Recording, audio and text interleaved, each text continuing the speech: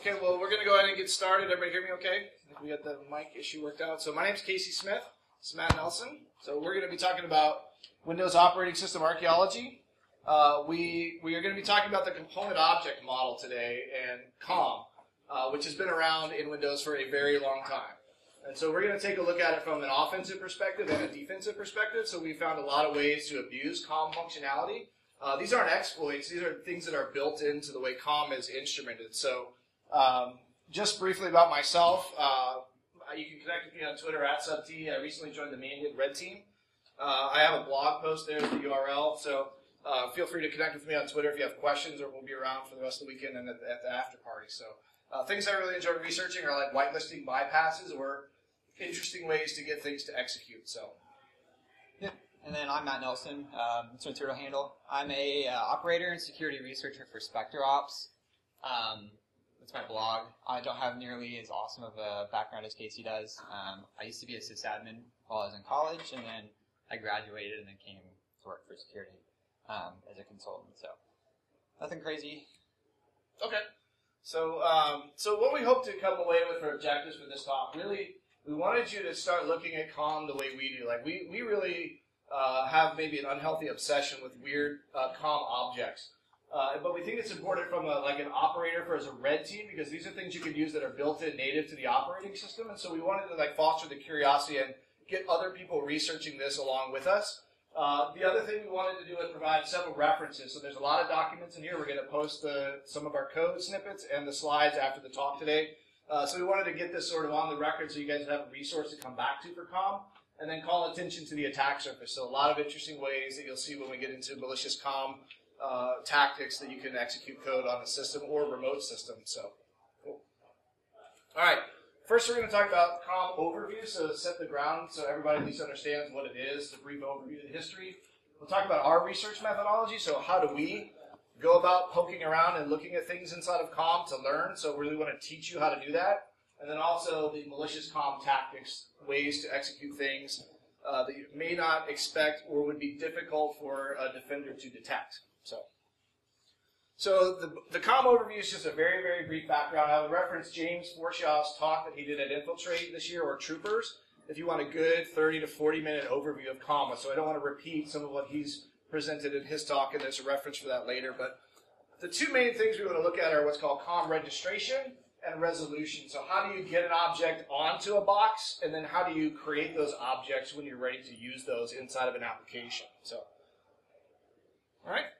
Component object model, it's been around since 1993, maybe older than some of the people in this room. So the idea here is this is not a new technology in Windows, and Windows is heavily dependent on COM. Explore.exe, for example, if you ever fire up process monitors from sysinternals and look at all the objects that are being resolved, it's substantial. So there's a lot of embedded activity going on with COM that's been around for a long time. So that's why we call it the archaeology. So really, really brief history of COM. How these objects exist in Windows. There's a number of file extensions. Some of these you've probably heard of.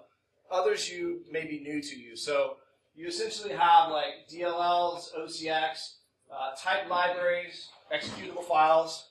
And recently there's a file that we've been working with called SCT files. How many of you have heard of SCTs or seen SCTs? So a couple of you have seen these. These are XML files that actually let you create COM objects and run VB or JScript. So the reason we talk about SCT files is that's something that Matt and I use quite a bit. When we're doing a quick proof of concept on how to get COM execution, we usually whip up an SCT file, either locally or hosted on the internet, and get that to run. So I'm going to show you in a minute what an XML SCT looks like.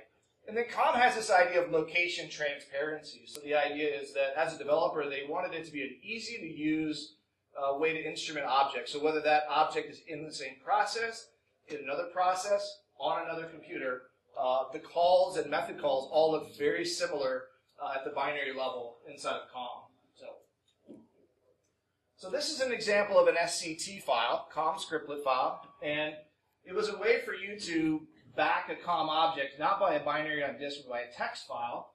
And you can see one way you might call a COM object like this is using a tool called regsvr32. And I'll reference my blog if you want to learn more about that. But what's interesting here is The XML definition is at the top, really the first 8 lines of code.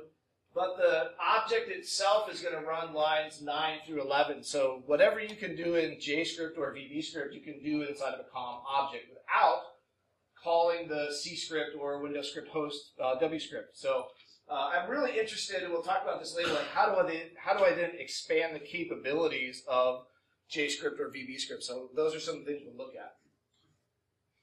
The class IDs that you make it your own class ID? You can. Yeah, the idea was that should be globally unique. So that it's a GUID that you can generate. There's an API call to generate one unique to that system or unique across time. So I generally make them up as I go. But yeah, it can be whatever it wants to be or should be followed. If you're designing COM objects, you follow the right pattern to create those. Yep.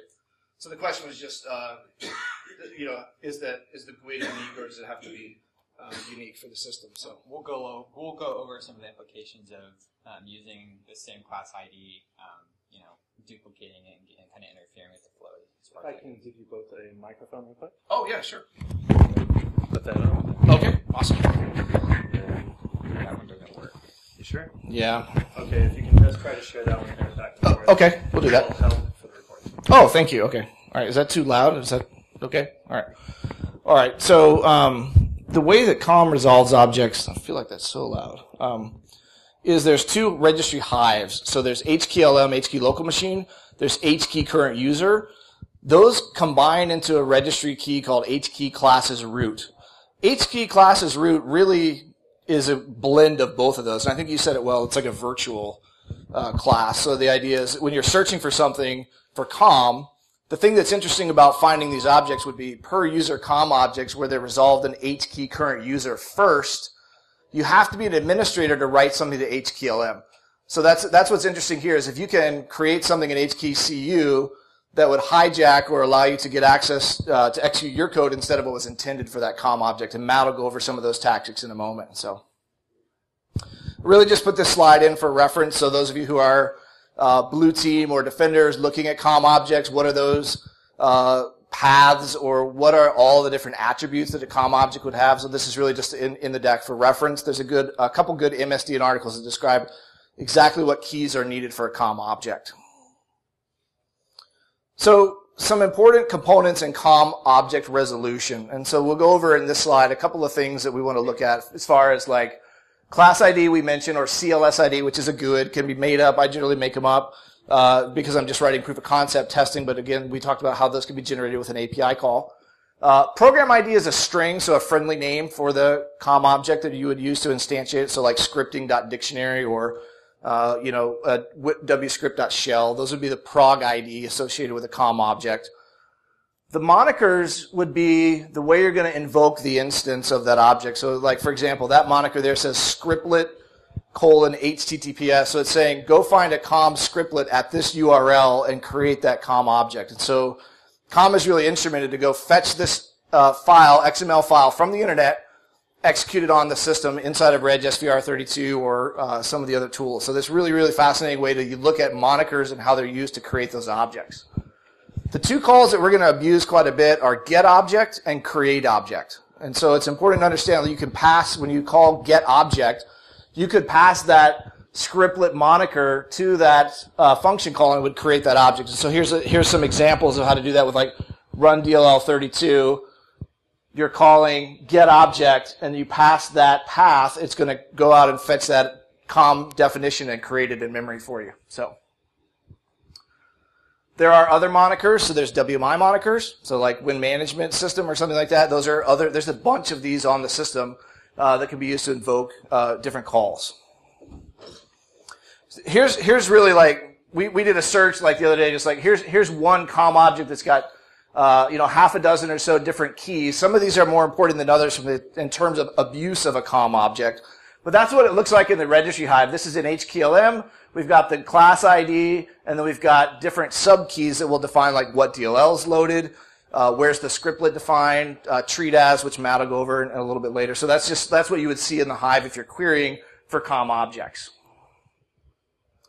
Typically, developers, when they create these COM objects, they'll use a couple of tools to register the COM object. And this is where I found a number of like whitelisting bypasses is by abusing these 3 tools in general. So reg SVR32, reg ASM, or reg SVCS. Like if a developer writes a COM object in .NET, they want to register it, they would use one of these tools that would then create all of those keys in the registry for you. So,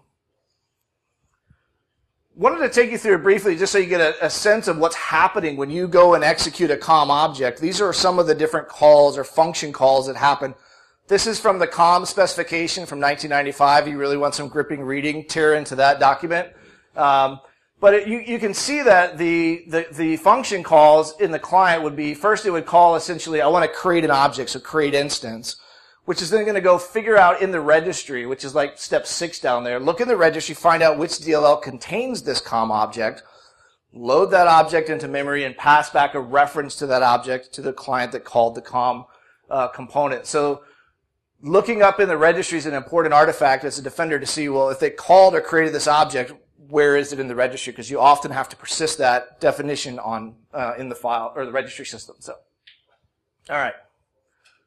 Normally, until Microsoft came out with this thing called registration-free COM, which we'll talk about, which allows you to create COM objects that do not exist in the registry. Now, that's important as a red team because I don't want to put registry keys on disk or in the registry. I want to create an object and run a DLL or execute something without leaving those artifacts behind. So registration-free COM is the tactic that you can use to do that. So there's a couple different things that we've found that we can use to avoid registration of a COM object. So the COM object normally lives in the registry. I'm going to present 2 or 3 techniques that you can run a COM object without those artifacts. So first of all, the goal here would be inside of VBScript or JScript, how could I load a .NET DLL and execute it? The reason I want to do that is because JScript and VBScript by default don't have Win32 API calls. So I can't like run a shellcode blob in a VBScript normally. But if I can get VBScript to load my .NET assembly, which gives me full access to the Win32 API, now I can run shellcode in JScript or VBScript, and that's interesting to me. And so that's what these 2 or 3 tactics that I'm going to talk about allow us to do with a COM object. So imagine somebody runs reg SVR32, it reaches out, pulls down a text file, and execute shellcode. I mean, that's what the capability we're talking about here. So go ahead to the next slide. So the first one is this activation X or activation context. So ACT-CTX object. Okay, it's built into Windows. You can create it. I'll show you some example code I've got on my GitHub page. It requires 2 artifacts to be on disk in order to get this trick to work. So first, you'd have to drop the DLL, and second, you'd have to have a manifest, and then you would just say, okay, I'm going to create the ActiveX object, tell it where the DLL is, and then it will load that .NET DLL into the process without having all those COM, class ID and all the registration components in the registry. So there's an example of that on my GitHub page. The next slide shows the code. It would be like 3 lines of code. So in this example, I've used this quite a bit. Like we take a tool called certutil, we encode a file to base 64.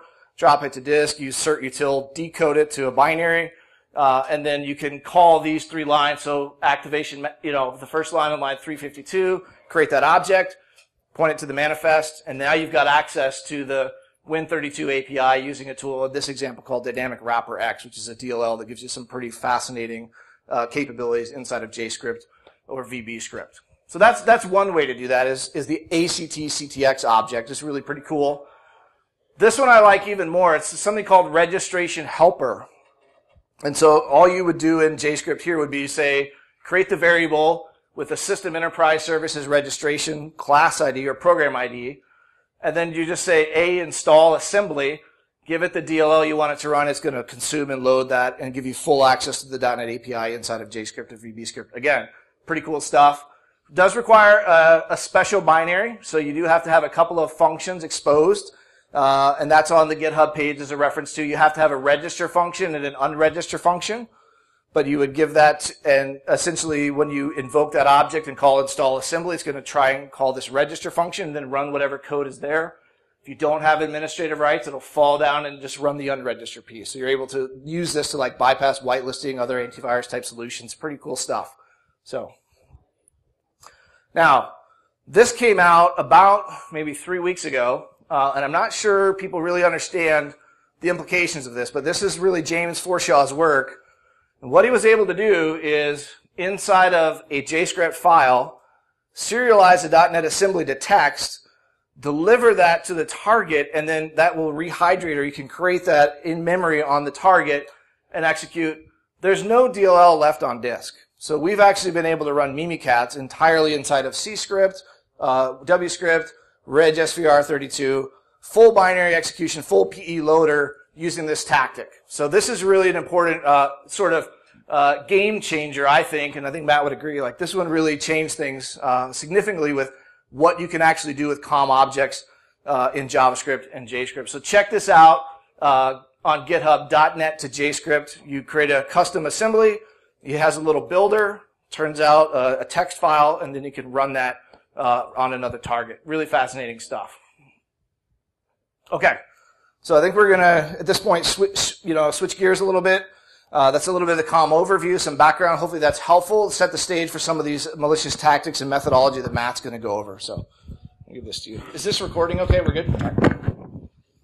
All right. Can you hear me okay? Awesome. Okay, so some of the methodology examples for abusing COM. We talked about earlier how things like Explorer, it primarily interacts with COM. So if you run procmon and start Explorer, you'll see it resolve a bunch of objects. So this is just a filter, an example filter for Explorer. We're primarily interested in load failures for HKCU. So from an operational perspective, what this means is that if you're going to abuse a COM object or you're going to hijack it, that's going to mean that your code's going to run and the legitimate code's not. Meaning if you hijack the COM object that displays all the icon files in Windows, the icons aren't going to show and things are going to break. So looking for load failures that exist already are good because they're not already loaded, meaning you're not going to impact the system when you run your actual code. So we do this quite a bit. We just go in and troll procmon and look for things that aren't being detected. So this is what it looks like. Note treat as. We'll talk about this later. This is a cute one. So in proc server 32, we'll go over some of the keys, and how they can actually be abused from a malicious standpoint. So this is just what Explorer's looking for all these different properties. They don't exist, so that would be a really good one to abuse.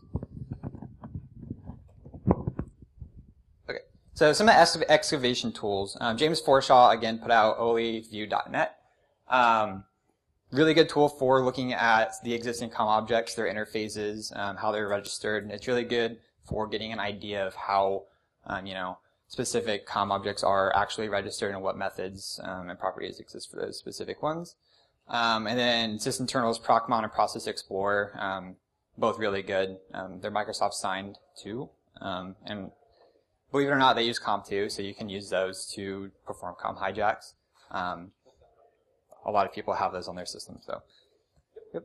And I think the other thing we would add here too is just exploring in PowerShell. We were talking about that. Like a lot of times you can create new object-com and give it the program ID and create those objects. So then explore the methods and properties that are exposed and see what might be interesting inside of those objects. So. Yep.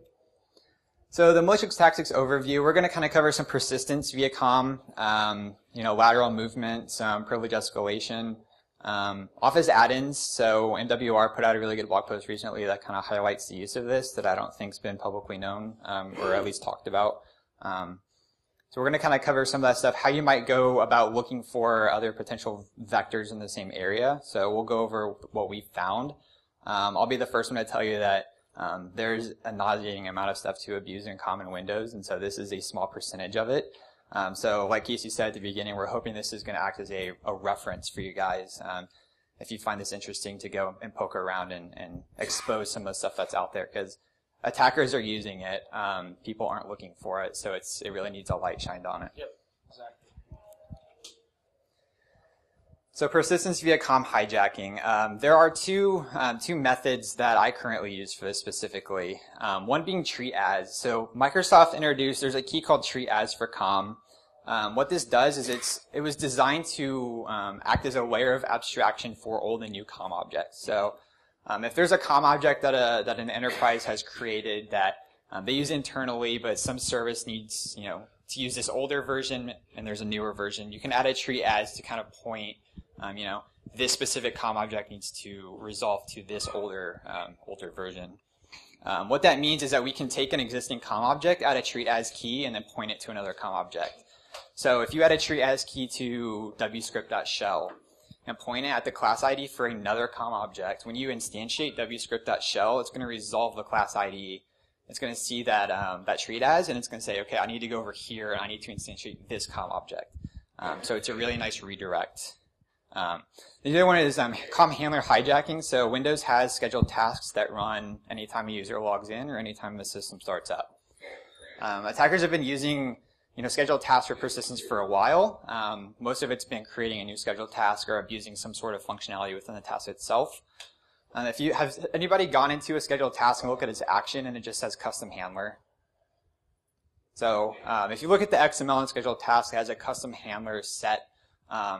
What that actually is showing most of the time is that it's using some sort of COM object for its action. So it'll specify class ID. You can hijack that class ID for a task that runs when a user logs in. And all of a sudden now you've got code running when that specific user logs in. You're not dropping, any files down other than a registry change. So this is what the tree as persistence looks like. This is just a .reg, so they're just registry changes. The 3 ones to look at is backing, so you can back a COM object via the registry only. So we talked about some of the registration components and how you can register per user COM objects in the HKCU Hive. What this is showing is that we're creating our own COM object called Bandit, giving it a random class ID. And then there's a fun little one, it's called scriptlet URL. From the blue side, I've never seen this legitimately exist on the operating system. I don't know why it exists, but it does. So it's literally a web link to a hosted COM scriptlet. So you can throw that in there and then add the tree as key. For this 373 class ID there, that's just a COM object that gets loaded or instantiated, when a user logs in via, I'm pretty sure Explorer loads that specific object. So we're just adding a tree as key for that valid object to point to our newly created object that reaches out and runs a COM scriptlet. Yeah, so when you hear COM scriptlet, think VB script from the internet. Yep. It'll actually be terrifying. And combine that with the stuff that Forshaw put out for, I can't even say the word. Yes. Yep. Words are hard. Yeah, so that essentially equates to, running full shell code. So kind of combining those two techniques makes for a really, in my opinion, a frightening experience. And I like Casey said earlier, I don't think people fully understand, the implications of this. This is a demo. Yep. So this is a demo showing. Sort of, or not. Uber fail.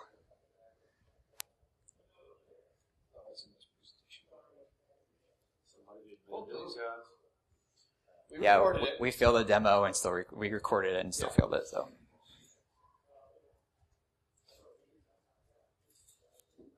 Okay. There you go. So this is just the same, registry entry that was on the slide that I showed you. Just kind of highlighting the COM scriptlet. This is hosted on GitHub.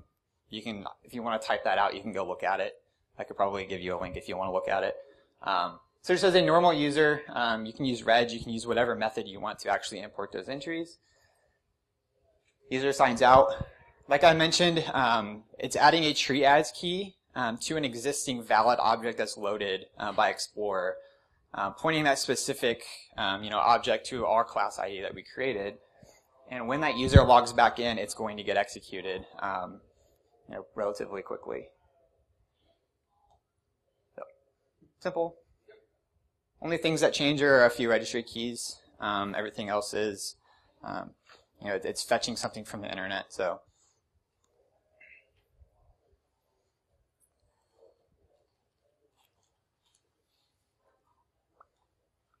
okay. So evasion. This is fun. There are a lot of components in Windows that rely on create and get object, much of which can be abused to our liking. So obviously combine COM scriptlets with get object, script object, and the script and scriptlet monikers. You can do a lot of really dangerous stuff. Specifically, VB script injection. This is humorous to me. I don't know that I would call it injection. On every Windows system, there's this thing called pubprn.vbs that exists. It's Microsoft signed. So it's got a digital signature that belongs to Microsoft. It's there. As you can see, we're running this script and we're giving it the script moniker, pointing it to just a Google short link to that GitHub, that has a comp scriptlet hosted at it. When you run it, it runs our payload. So on the next slide, I'll kind of see why. Infinite Wisdom, they're taking an argument that you're passing to the script and calling get object on it. Yeah, why? I don't know. So taking something user supplied and then literally calling get object on it, meaning it's just gonna execute whatever you provide it as long as it's in the format it's expecting, meaning more or less a comp scriptlet. Yeah, and this was a fun find because a lot of defenders, like from a red teamer, like a lot of defenders are now watching for red SVR32 or other techniques to execute. And so if you're doing like command line auditing or command line detection, this would be one to watch for now because you can run that VB script with the URL. Generally, URLs on command line would be worth investigating, but you're able to pass that remote scriptlet and get it to execute from the signed default hub paren VB script. So it's pretty cool. Yep, and that is without any changes to the registry. So the next example we're going to cover does require some user land changes. This specific one doesn't. So it's kind of a risk versus reward trade-off of, do I want to make changes to the system so that I can actually evade command line logging, or do I want to use this to just inject what I want to execute within the actual argument? So this next example, we kind of talked about, COM looks in HKCU first as long as the integrity process is, medium. So a high integrity processor system is not going to look in the current user hive for obvious reasons.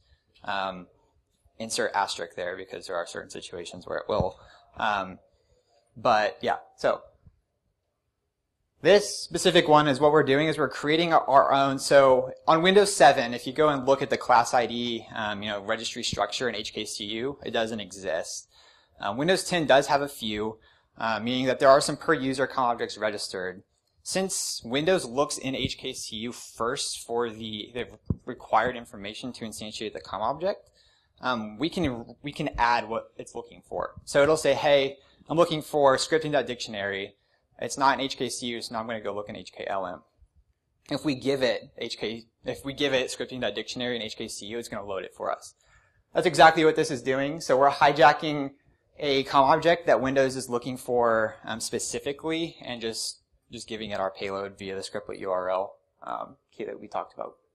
So one thing, and Matt had mentioned this yesterday, just like when you're hijacking some COM object like this, it's not going to be something that's going to break core functionality. You would look for some obscure COM object that wouldn't be referenced often. Scripting.dictionary is not maybe a good choice, but it's a good example for this. This proof of concept to be able to. Yeah, so Windows relies really heavily on COM. So if I've had instances where I've hijacked the wrong thing, and then all of a sudden nothing works, and I have like 320 calculators running, then you have to revert your VM, and it's a bad time. So tread cautiously there. So the way that this works is slmgr.vbs. This can go for anything that looks for a COM object. So we talked about persistence, how it was looking for this specific COM object when a user logged in, and we can hijack it. This is a similar thing, only this is in the aspect of getting around command line logging. So this is VB script that exists on Windows. It's signed. What it does, one of the first things it actually does is create scripting.dictionary to use.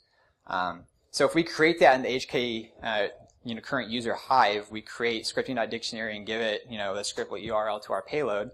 And keep in mind, you don't have to do scriptlet URL to the internet. So some people are like, well, I'm just going to look for network connections, and I'm going to look for COM scriptlets. You can, nproc server 32 is the key that actually points to the DLL that the COM that it's going to look for to load the COM object.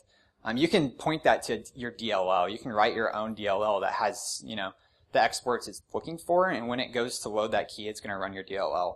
This is just nice because you don't have to drop a binary on disk. This is not the only method of abusing it. So we create those keys, import them, and then now all you can see from a command line logging perspective, the only thing that started was slmgr.vbs, and our payload is getting executed. So all the malicious stuff's happening on the back end. when mgr.vbs runs, it tries to instantiate scripting.dictionary. It says, okay, I have this prog ID. Now I need to go in the registry and find its class ID and find what server I need to instantiate and all this stuff. Looks in HKCU and it says, hey, I found it. That's because we put it there. And instead of giving it what it needed, we gave it our payload and it gets executed. So, super neat. Does not change the signature of the file. Obviously, you're not modifying the contents of it or anything. So, most people are, from the command line perspective, are going to see this and not really think twice about it. So a really good thing to look for would be, here are the scripts that exist on the systems. Here are the COM objects they're looking to instantiate. Maybe we should look at and see, are these objects being created in HKCU or not? C script or W script making network cons would be another good indicator for somebody running these and fetching scriptlets from the internet. These are also good indicators. So also a clever way to bypass app locker. So Casey's done a lot of really excellent work on app locker and getting around it. This is another clever way of circumventing it. Again, the same bug exists in multiple scripts. So the script that exists on Windows to set up WinRM does the same thing. It instantiates scripting.dictionary. It instantiates other objects as well. There are more scripts other than those two that instantiate COM objects. So if you guys are feeling froggy, you can go look at them and tinker with it. Search file contents for create object, get object, and those are interesting COM classes that you could hijack in this situation. Yep. Absolutely. Yep. So who's familiar with AMSI? So it's Windows 10. They implemented the anti-malware scan interface, and the idea behind AMSI, just a quick overview, was to kind of gain visibility at a very low level of what's happening for scripting components. So the Windows scripting host and PowerShell specifically. PowerShell has been this huge thing of everybody's using malicious PowerShell now. AMSI was introduced to kind of hook. So everybody's doing all this obfuscation, encryption, decryption, all this crazy, crazy stuff that takes time to develop. AMSI hooks right before the interpreter evaluates the code, meaning all of that encoded and encrypted content has to be decoded and decrypted before runtime. AMSI hooks, quote-unquote hooks, right before execution, meaning all that's already decoded and decrypted, and it can safely evaluate if the content's actually safe or not. So it's really solid. It stops Mimikatz and PowerShell for the most part. It hooks Windows scripting host. This is an example of where you can see that this pastebin link here is just it's a text document Microsoft put out that it's an AMSI test file to trigger AMSI. So what this works is when you start PowerShell, AMSI is loaded into the current process, and then when it gets to a point of executing code, what is actually happening is it's using a version of a COM object of itself to execute methods of scanning or evaluating the content that's being passed or executed. So what we can do here is that is the class ID for AMSI that it's looking to, it loads in the process and then it's instantiating this COM object so that it can scan the content. Because it's medium integrity, it's running in a user's process, it's looking at HKCU first, like everything else, meaning we can create that specific class ID by hand and then just point it at a random DLL. DLL doesn't have to exist. If you want to get code execution whenever AMSI tries to scan something, you can put that as a legitimate or not legitimate DLL. That would give you code execution whenever it tries to actually scan content, which is fun. This go away AMSI.dll is just a DLL that doesn't exist. So when it queries the inproc server 32 key, it's going to say, I need to look here for this COM object, and it's going to say, oh, this DLL doesn't exist, so it's not going to load. And it just fails open, meaning after we import this two really small changes, you can see now after we restart PowerShell, AMSI is reloaded into the process, and we reevaluate that AMSI test sample. We can see it no longer gets flagged by AMSI. I hope this gets fixed. They fixed all the other bypasses, so hopefully this one does too. So malicious Office add-ins. Again, I said at the beginning, MWR put out a really good article just a few days ago about using Office add-ins for persistence. You can go find the blog post there. there's been a lot of malware, so there are believe it or not, if you go and look at COM, there are COM objects for anything, more or less anything your heart desires to do in Windows. Who's familiar with the Outlook rule attack? So creating malicious Outlook rules to persist on a box. That's always fun because they wipe the box, the user sets their Outlook profile back up, and then all of a sudden the rule gets executed and you're back on their box. There are COM objects to interact with Outlook, Word, Excel, meaning you can programmatically create those rules via the COM objects. You can run macros, so Word macros, even if they're disabled without notification. If you have code execution on the system, more or less for persistence, you can execute a VBA macro via the Word or Excel COM objects, and it will run regardless of if macros are disabled or not. So there's a couple links that John Lambert posted a good link of attackers actually using that tactic, so it's in there for reference. So. Yep. And this is the... Oh, yeah. All right, so this was really interesting. So privilege escalation, this was a CVE that came out earlier, I think it was in March.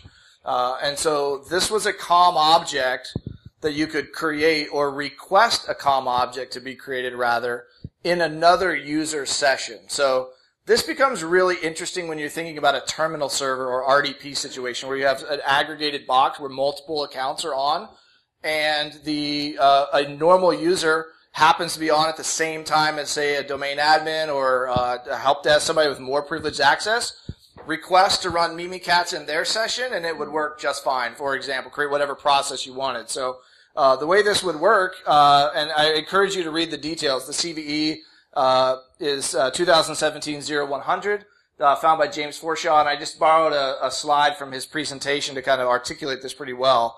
Over on the left, you essentially have a normal user, Alice, who requests, I want to create this particular COM object, which happened to have a property that would let you create a process in another user session. So when that came out, one of our colleagues, Julian, realized this pretty quickly. He was on an assessment, and he has a really good blog post that articulated, like, within a week of the patch coming out, like, in most organizations, there's a lag between patch, obviously, availability and deployment, right? So he was able to actually use this to escalate from a normal user account to a domain admin because he happened to be on a server 2012 box that was vulnerable to this.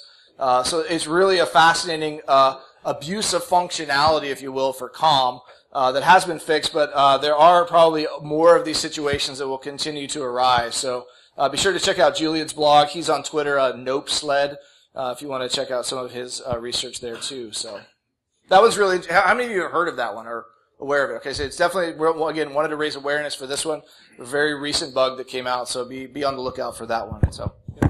There you go. Yep. So that kind of highlights, this from one edge of the spectrum to the other of the kind of abuse that you can take with COM. So you've got functionality abuse, some of the registry manipulation stuff that we talked about, all the way to the other end of legitimate vulnerability exploitation via a serviceable bug by Microsoft. So the attack surface for COM is massive. It's existed for a long time. It's full of legacy code, so it's not something people are looking at. I think Project Zero is starting to really kind of take a deep dive into it, which is really great because it's ugly and it really needs to be looked at. So lateral movement, this is another fun one. Back to kind of the functionality abuse. So lateral movement techniques have become relatively stagnant over the last few years. So you've got PSExec, WMI, kind of the standard tradecrafty things that attackers are using. Defenders catch on to that, and they can kind of tune their signatures down to the specific techniques. I don't like keeping things stagnant and getting signatured all the time. So it's a lot of work to kind of devise methods for getting around some of the static signatures, especially when it's based off of a technique. So veering or manipulating a technique is kind of difficult. So I set out to kind of find an alternate way of getting code execution remotely. Since we are looking at COM, there's this thing called DCOM, which is just the distributed component object model, and it's essentially remote COM. It's over RPC. You have to be authenticated for the most part. So there are three objects that I identified. There are more. So again, I encourage you to go check this out. There are three objects that contain interesting methods. I don't have a slide after that. Okay. So yeah, three interesting methods. They're all the methods are shell execute functionality, meaning you can pass it, it's literally shell execute. You can run binaries, you can run commands, you can run whatever you want. This is exposed over decom. The reason that this works for these 3 objects, 2 of them are, com objects that interface directly with the Windows shell. The other one is the MMT snap-in. So, if you're going to connect to event viewer instance, the event viewer instance remotely, you could do that. You can open MMC, or event viewer.msc, connect to a remote computer, and it just magically works. That's what's happening. So these objects don't have explicit launch or activation permissions.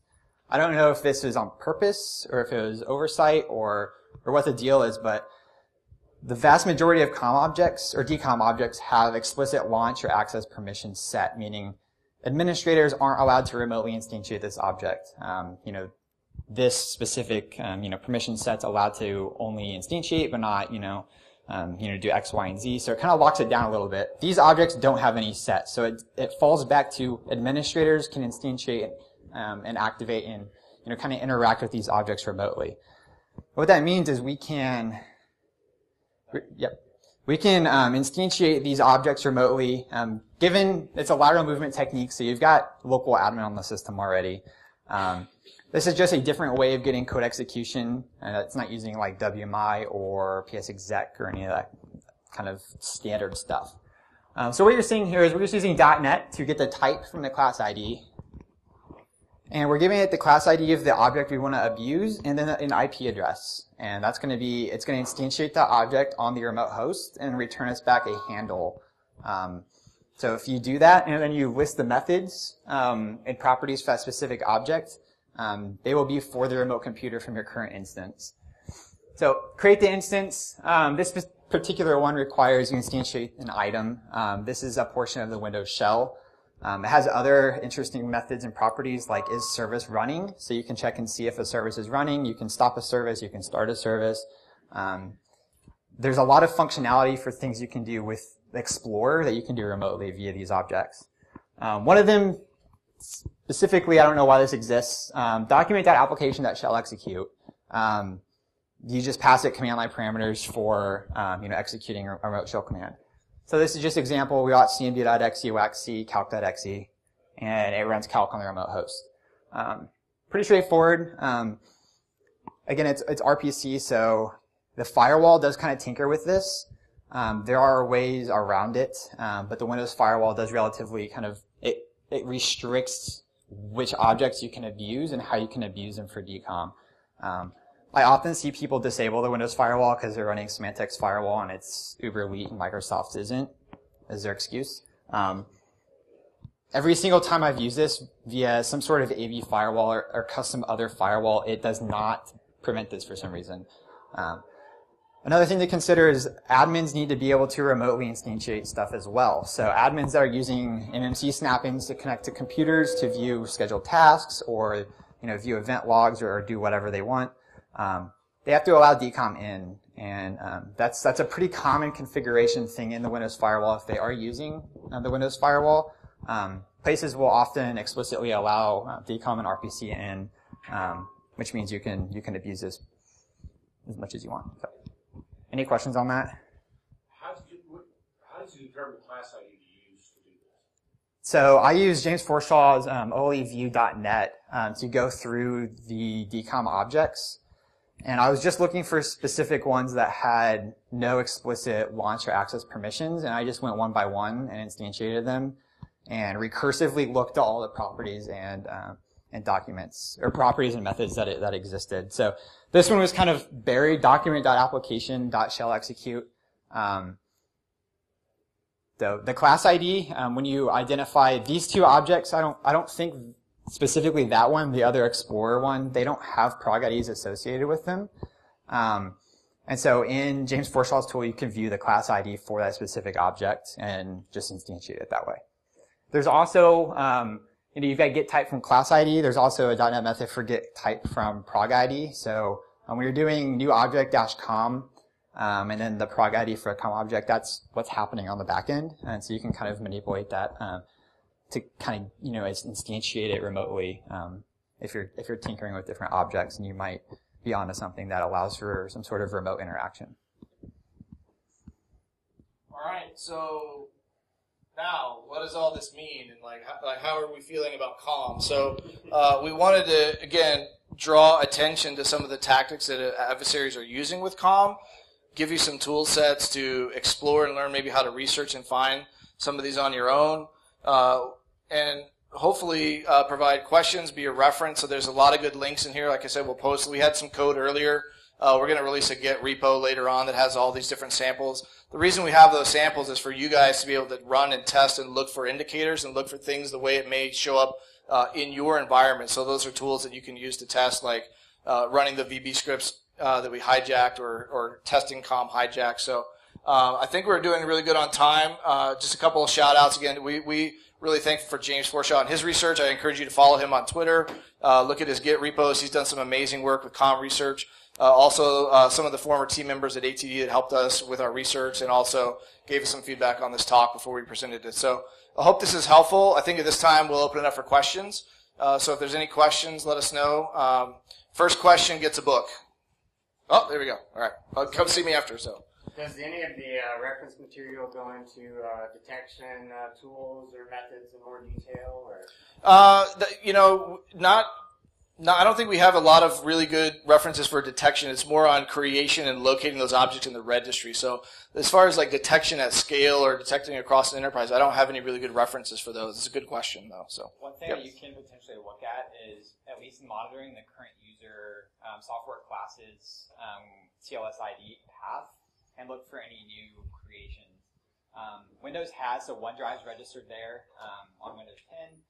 Any new creations or additions outside of what you typically have in your enterprise would be something to potentially look at. Specifically ones that are looking for scriptlet URL.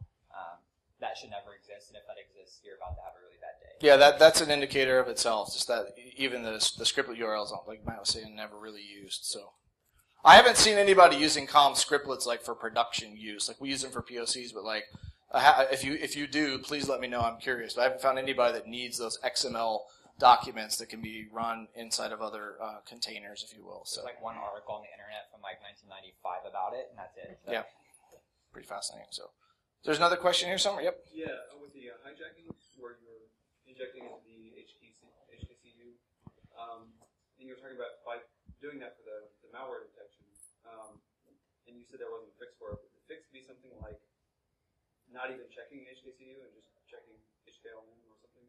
Or what would a fix be for them to do? As far as the AMSI stuff? Yeah. Yeah, so his question was, for AMSI, would a fix be checking HKLM and not looking at HKCU?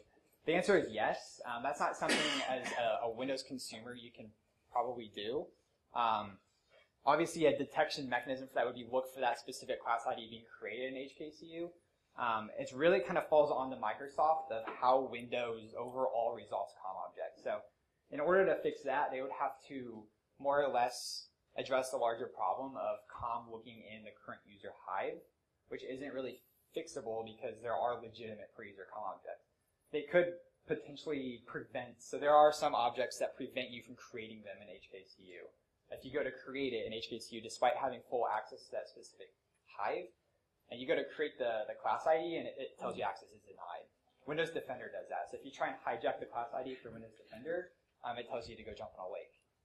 AMSI doesn't. So I would expect Microsoft, if they end up addressing this issue, would be to put restrictions on adding that specific class ID in the current user hive. Yep. Good. Other questions, feedback, comments? Yes, question here. So when some of these things like calculator, you launch calculator, does that show up in the process table or is it showing up as something else? It's a good question. So some situations like where you're running like in all those examples like calc would be the child process of like C script or W script or regsvr32. So if you're creating the process, if you're creating a child process using like W script shell run or exec, but some of these tactics like earlier on the .NET and JScript, it would all stay in the same process and show up as the trusted binary. So you would just see C script running, and you wouldn't see Mimikatz, for example, in the process list. So you're fully in memory of that process that consumed that COM scriptlet.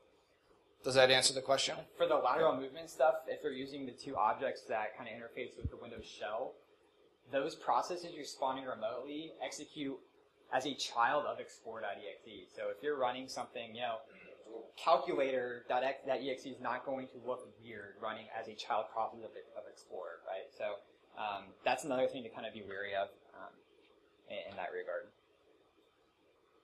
Yes, question. When you were doing the privilege elevation, that was requiring that the higher privileged user had to log in At the time. Yep, same time. Yeah, so think of somebody running that in a loop that just waits and listens. Yeah, but you're right.